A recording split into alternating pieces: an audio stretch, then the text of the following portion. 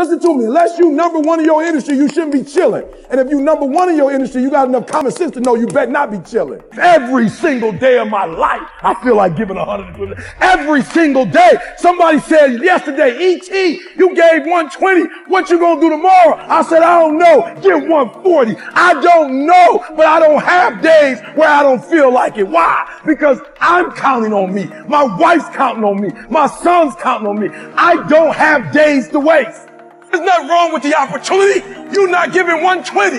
You're giving 70. You're giving 60. You're giving 50. And you want what these people who've given sweat, who's given blood, who's given tears, you want what they paid for, and it ain't free. You don't belong at the bottom, and it's time for you to get your butt from down there. It's time for you to stop being comfortable at the bottom. Get your butt up and get to where you're supposed to be.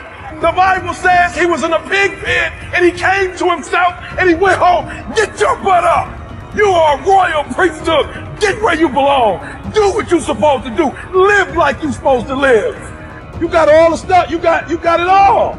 But you will not outwork me because your height has nothing to do with my work ethic. Your face has nothing to do with my work ethic. Your two-parent background has nothing to do with my work ethic. You will not outwork me.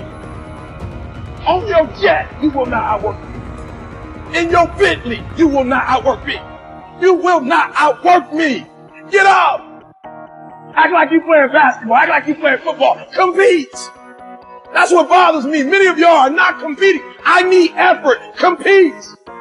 Go to class. I just left the school telling these kids, act like you playing football. Go in that doggone classroom. Compete. Many of you have lost your competitive edge.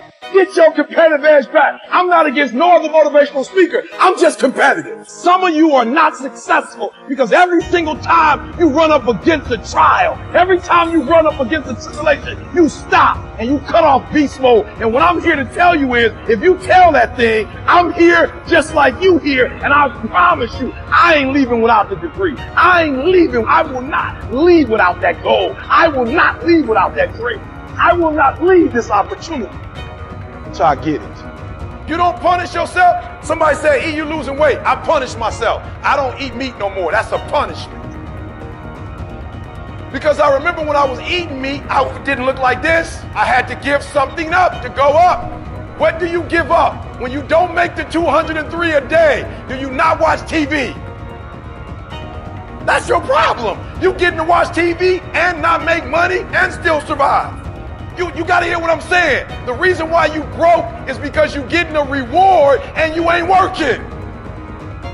I'm not scared that some kid's going to take my spot. If he does, he's going to have to do it with sweat. He's going to have to do it with tears. He's going to have to do it with blood. He is going to have to get up at 2:30 in the morning. If he can get up every day at 2:30, he deserves to take my spot. Some people are taking your spot and they shouldn't take it, but because you're average, it's easy to take your spot. It's easy. It's easy to get to the place before you get there. It's easy to take that client before you get to him. It's easy. It's easy to beat you. Why? You average. Everybody wants to be a beast until it's time to do what beasts do. There's nothing that can stop me because my motives are pure. And the purer your motives are, that you guarantee yourself success. When you're doing stuff for yourself, you can't guarantee it's going to blow up. And no disrespect, but this is why I need you to get your motives have to be pure. This is why. Because what happens is for each motive is a different level of energy. And some of you have like big dreams, but your energy is like a AAA battery. Your battery got to be able to push that dream. If you got a big old dream, but you got a small engine, you're not going to be able to push it. If dreams were easy, everybody would make them happen. The problem is that most people, I watch most people, they can't get up in the morning. They ain't got no energy. I'm walking through the airport running almost. Most people that I'm with, they don't got the energy to keep up with me. I'm like, boo, ain't nothing wrong with you. You just ain't got the stamina. You just ain't got the energy. You can't smart everything. You can't outthink everything. Some stuff is just, you gotta be powerful. It's just some stuff that you gotta have stamina for. You just too slow. It just take you too long. You wake up, take you 3 weeks to do what it could take 24 hours to do. It don't make you a bad person, but you're going to forever be average because to be great, you got to keep up. Today might not be the day, but soon it will be my day and I will recycle my pain. Say, what do you mean, E.T.? You recycled the pain. I turned homelessness into a book.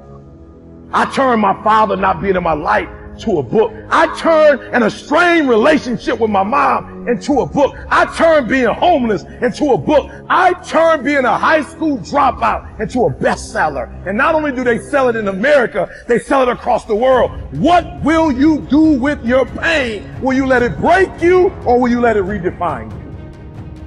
My son, my daughter, they drive me. What drives you? And this is why I'm telling you. Because if a house drive you, you sweet. You gonna get one. Then what you gonna do when you finish?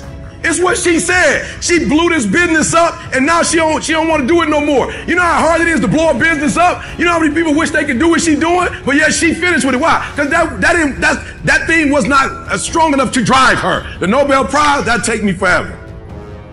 I picked something that would drive me for the rest of my life.